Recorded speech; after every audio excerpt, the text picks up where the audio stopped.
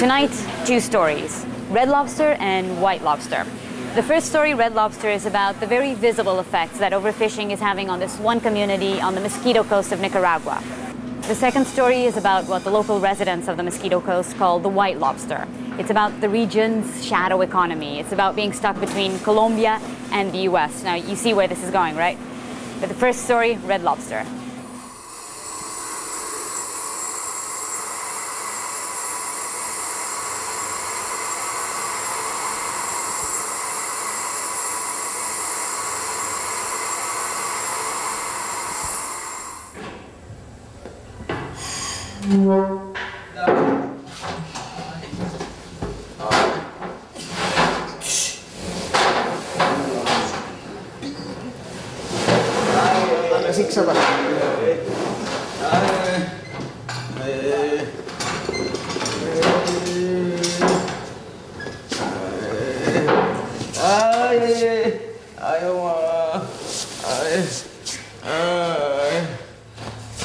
What you're seeing here is a man being treated for what is commonly known as the bends.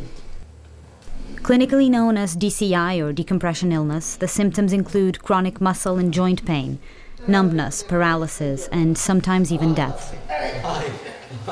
It's what happens when a diver dives too deep, for too long, or ascends too rapidly.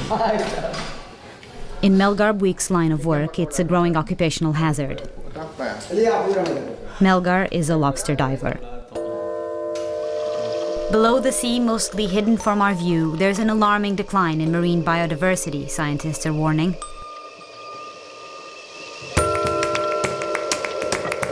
According to a recent UN report, overfishing could lead to the collapse of world fishing stocks in the next 50 years. But how do you measure the effects of dwindling ocean resources or the degradation of fragile marine environments? In Nicaragua, the depletion of lobster has had a very visible effect, as the divers who catch them are forced to dive deeper and take ever greater risks to earn a living.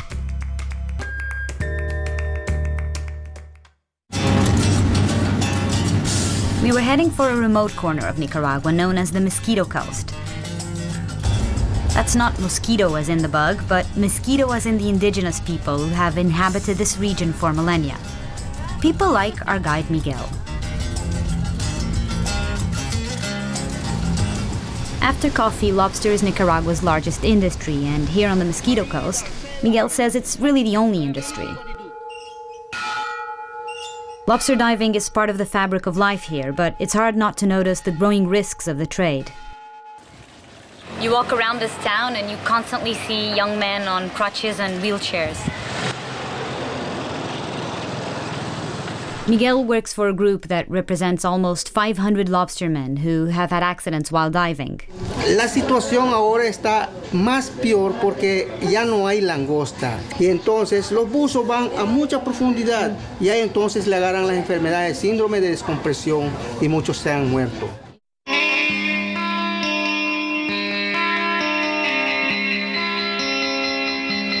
So it's 6 a.m. in the morning and we're heading off on a boat to a small village called Sandy Bay where most of the community lives off lobster diving.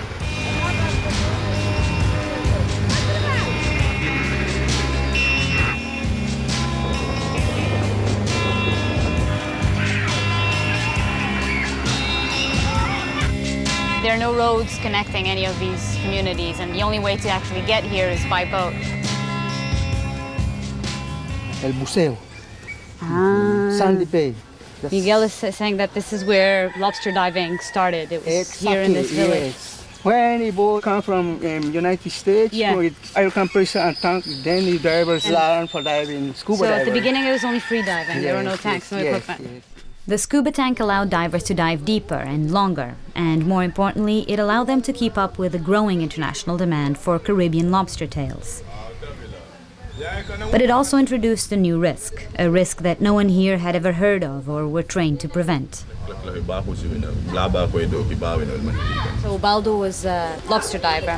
He did that for 6 years, and 4 years ago he had his accident. He was diving at 130 feet deep and he ran out of air and he had to rush up to the boat. The next morning when he woke up, he couldn't feel his legs, and since then he hasn't felt anything from his waist down. He's going to show us around his house. Ubaldo likely suffered from one of two very serious injuries that affect divers. The first is decompression sickness, which is caused by the formation of nitrogen bubbles in the blood.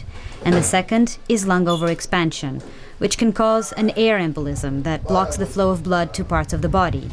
Symptoms overlap, and the injuries are collectively referred to as decompression illness. If not treated immediately, the damage can be permanent, as in Ubaldo's case. And that's a photo of you there?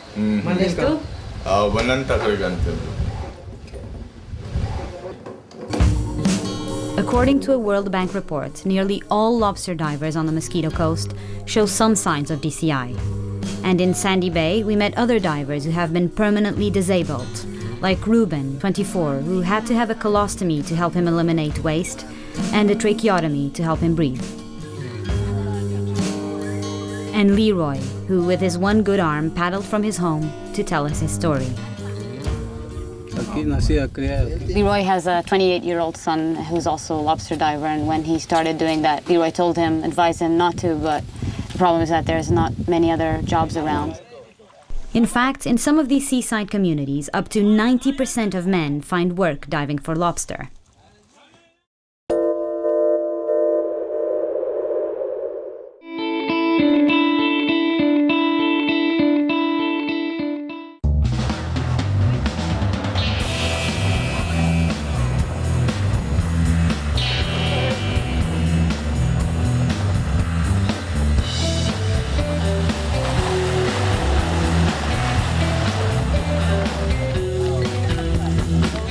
We're like a 3-hour boat ride from the coast, and they have these quays here, so the lobstermen basically built these houses on stilts where they spend up to 10 days collecting as many lobsters as they can before they head back home. Not far from the huts, I found a man who really needs no introduction. My name is John Wayne Pinner-Bendis. John Wayne, can I just call you John Wayne? Yeah, sure. John Wayne stays up here in the canoe, and he helps the diver with changing the tanks and bringing up the lobsters. Why don't you dive? That down there, God make that for the fish for the animal, not for people.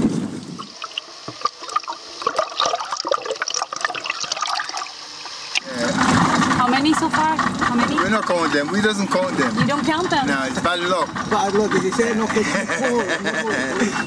And luck is definitely something you want to have on your side when you're a lobster diver here. What's that noise? From the tank? A leak here in the tank. It has a leak? Yeah. They're saying the tank is pretty old and it's not doing so well anymore. Yeah. ¿Tú tienes una pressure gauge? No, in Nicaragua we don't use them stuff. They're saying that they don't use any pressure or gauge or depth gauge or even any watch. So the only way that they know that the air is running out is when they feel that it's hard to breathe, and that's when they come up. Fabian is 27 years old and he's been diving for 14 years now. Sí. ¿Tú has tenido problemas? Really? He said he had an accident 4 years ago, and he's been suffering from decompression sickness ever since. He says his joints hurt and he feels very weak. But he's still diving because you have to survive. Because of his condition, local authorities allow Fabiano to dive in the shallows where it is normally illegal. But these days, the vast majority of lobster divers work on the high seas, diving to depths of up to 150 feet.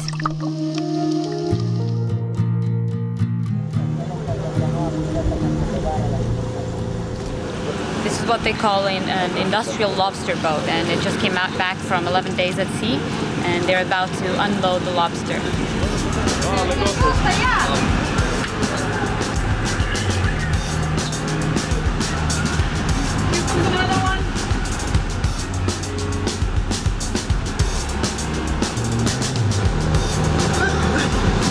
were out at sea for 11 days, and they caught 1,500 pounds of lobster today.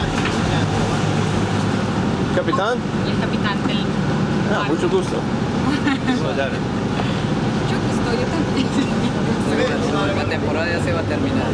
So he's saying that on a good trip they can bring back up to 7,000 pounds of lobster. Y lo gusto ¿Cuántos tanques usan al día? Ellos usan 12. 12. Sí, lo máximo es 16. ¿Eso no es peligroso para ellos? No, cada salida hace su parada. O sea, hace descompresión. Vamos con este pescado, loco, y así rápido. no le pasa nada. No, pero no pasa nada más o menos, porque hay mucho uso guisado. O sea, hay mucho porque hay algunos que no tienen experiencia en eso. But experience actually means little when you continuously exceed the boundaries of safe diving. As I soon found out, 16 tanks a day is 3 to 4 times the accepted limit. And with the lack of basic equipment and training, these guys are taking serious risks. We're going to visit the only hyperbaric chamber that exists here in Nicaragua.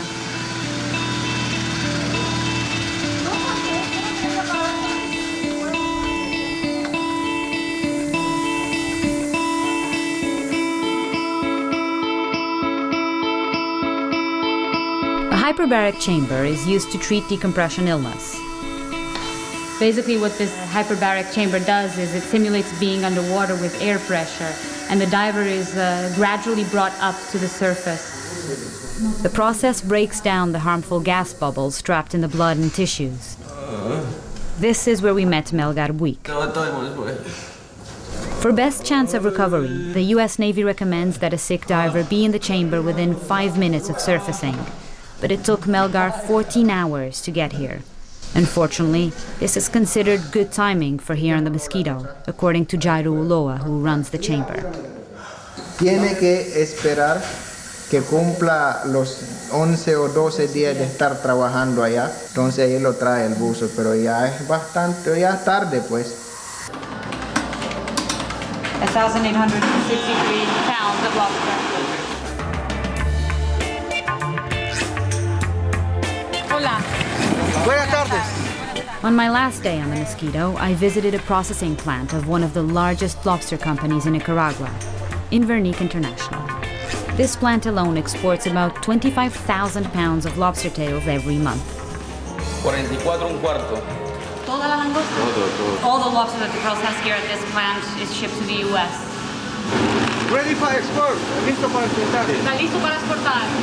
So this is it. It's ready to export. It's a lobster tail.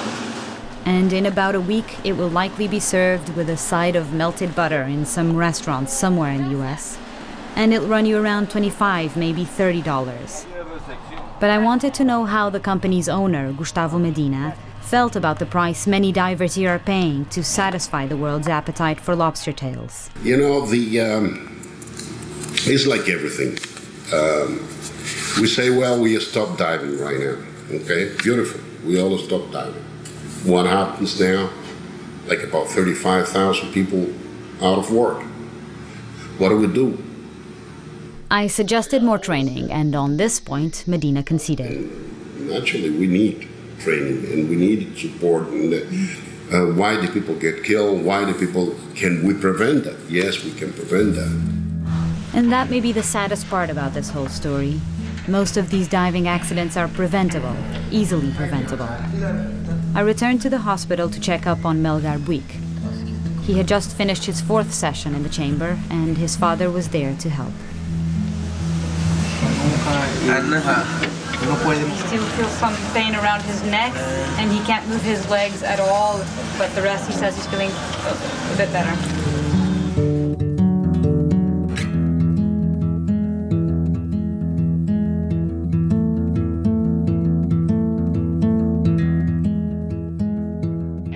What does it look like? Just a little thing like that. You know it. Paquete colombiano. Paquete colombiano.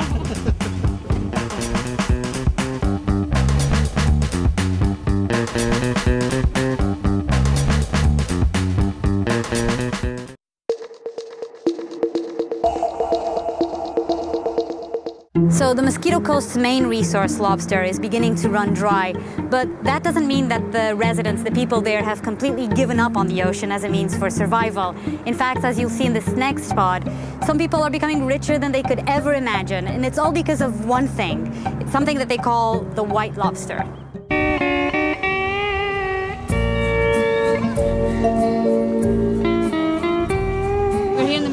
coast of Nicaragua doing a story about lobster diving, but we hear there's something much more valuable called the white lobster, and we're going to find out what that is. I heard there's a new industry called the white lobster. La langosta blanca. Langosta blanca. What does it look like? Just a little thing that. Have you ever found any white lobster? If I find that white lobster, I think I wouldn't work on the sea again. Residents of the Miskito Coast have always relied on the bounty of the sea, and these days, lobster is by far the region's largest industry. But not long ago, another much more valuable product began to appear in the same waters. And it too commonly makes its way to North America. You know it. Paquete colombiano. Paquete colombiano. Along this coast is one of the world's busiest cocaine corridors. The route from the world's largest producer of cocaine, Colombia, to the world's greatest consumer, the US, passes right by the Miskito. The vast majority of this cocaine is moved by speedboats, and when they capsize or traffickers are feeling the heat from the Navy or police, the cargo is often dumped overboard. Days later, the waterproof packages wash up on beaches like this one. And later, those packages are found by local people. They take these packages home, and the drug traffickers who know the currents well and know where these packages are going to end up come to these communities and buy back those packages from the local people. And they can buy it back for up to $5,000 a kilo, which is serious money here. So very often you see people walking back and forth on these beaches looking for these packages, which actually they call the white lobster here. White lobster has become like a shadow economy to the Miskito's traditional lobster industry. In the original business, men have to catch hundreds of pounds just to scratch out a living. But finding even just a few pounds of the white lobster is like winning the lottery. So he was saying that many people here dream about finding this white lobster. Yes. ¿Y usted le gustaría de encontrar también? Si me da una oportunidad, si me encuentro, aleluya. The Miskito Coast is largely cut off from the rest of Nicaragua and the laws that govern it. Poverty and unemployment are widespread, so when cocaine began washing up on shore here, many locals received it as a blessing. Hay personas que conversan que decía que si te cae 1 kilo, 2 kilos de coca, te cayó como el maná del cielo, pues te cayó todo lo que necesitabas para solucionar tu problema. Alejandro Correa is the head of a local NGO that works with youth at risk and drug-related problems. He says that the arrival of cocaine introduced a whole new dynamic to life on the Miskito. La playa se ha convertido en otro tipo de barrio, en otro tipo de comunidad, hay su propio movimiento. Es más que todo la playa ahora para esperar que la droga caiga. Is today a good day to find the white lobster? Oh yeah, you know, see the current. The current. It's there and the breeze. So it's very windy and there's a strong current, Oh, so yeah, it's a good day to it's find the white fast. lobster. What if you find the white lobster? We find it, we gotta get it, that's our luck. What do you do with it once you pick it up? What I do with it, Sell I it. gotta You sell it? and get my money and do what I have to do. Los mismos jóvenes y los niños pues ya comienzan a ver como una actividad económica, ¿no? Bien lucrativa, bastante lucrativa. Alejandro described what he called a culture of acceptance on the Miskito, where the discovery and sale of drugs isn't seen as participating in an illegal trade, but as someone's good fortune. And who has gotten lucky? That's more or less an open secret here. Most of the houses here are built out of wood, so when you see large concrete houses, people here say that it's probably because the owner got, quote, a blessing from God or somehow is involved in the narco-trafficking world. Let's go.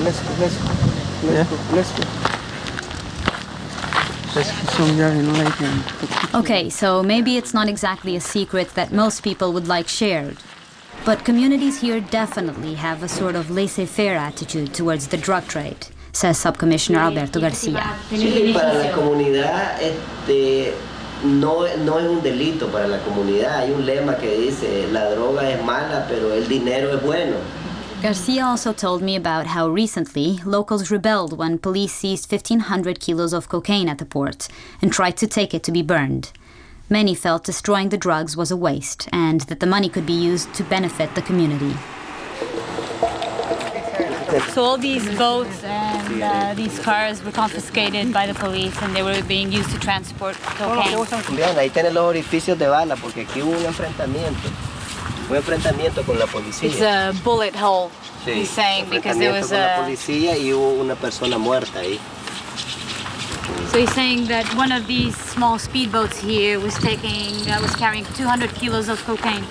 So it had 3 250 horsepower engines, and he's saying that it flies. I mean, it's much faster than any other boat owned by the Navy or the police here.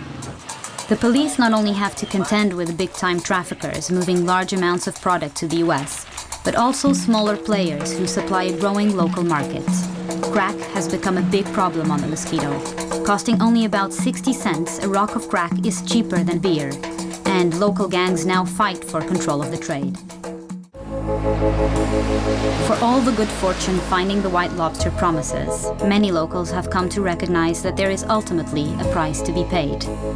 But like the endless supply of the trade itself, there is no shortage of moral ambivalence. They say it's a blessing from God when you find it. I don't think so. That's the devil work. It's the devil work. But you would still like to find Well, it. surely money, you know. Everybody love money. The money is the Bible said the money is root of all evil. And we know it come from the devil, but we poor people, and you know, we find 2 keel. That is money already. That's looking at $10,000. And here where you can get that here just to work in Nicaragua.